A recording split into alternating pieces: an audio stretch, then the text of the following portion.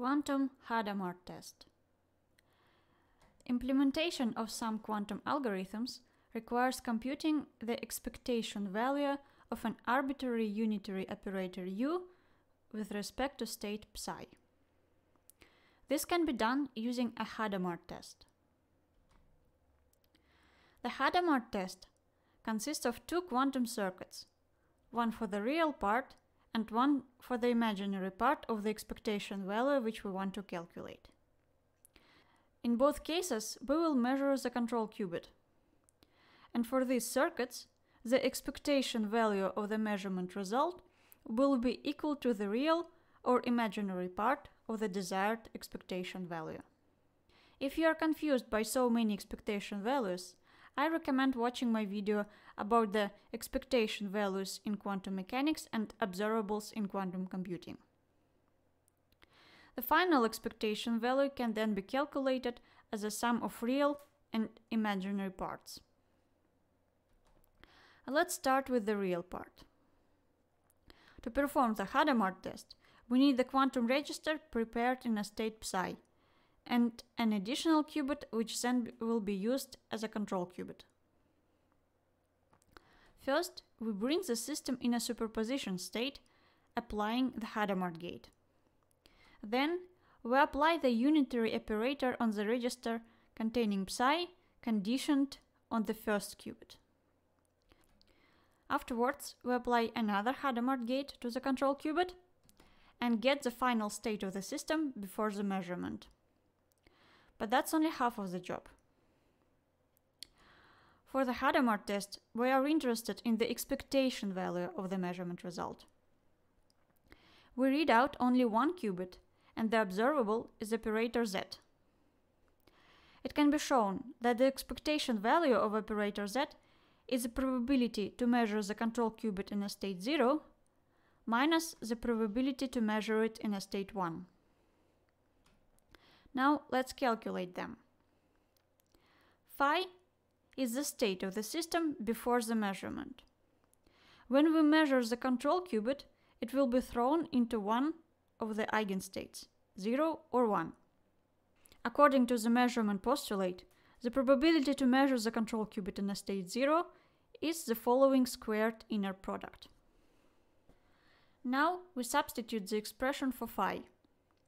State 0 is orthogonal to state 1, and therefore the second term vanishes. Now we can write down the squared absolute value. After multiplying two expressions in brackets and doing some simple math, we get the probability to measure the control qubit in a state 0. We can also calculate in the same way the probability of measuring the control qubit in state 1. The expectation value of the measurement result is the difference between two probabilities. The next step is to prove that the obtained expression is the real part of the expectation value of an operator U with respect to state psi. Let's decompose operator U on the real and imaginary parts, A and B, and express them via U and its complex conjugate, U with an asterisk. The real part of U is U plus its complex conjugate, divided by 2. However, in the difference between two probabilities, we have U plus its Hermitian adjoint. Since we need the expectation value of U plus its Hermitian adjoint, the expectation value of Hermitian adjoint of U is equal to the expectation value of complex conjugate of U, because the expectation value is scalar.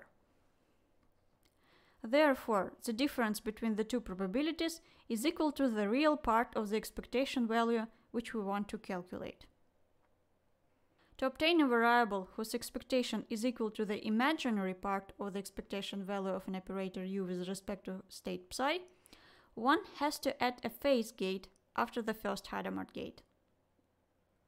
Again, the first Hadamard gate will create a superposition state.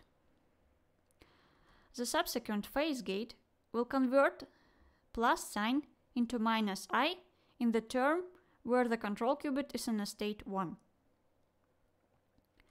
Then we apply the unitary operator on the register containing psi conditioned on the first qubit.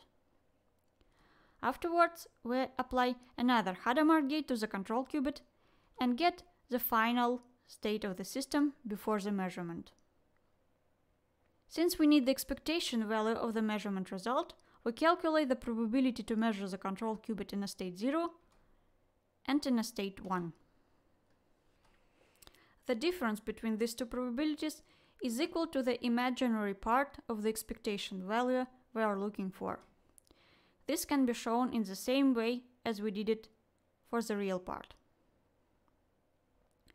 The Hadamard test has many applications in quantum algorithms, such as the variational quantum linear solver or Aharonov-Jones-Landau algorithm. You may find the relevant references in the description of this video.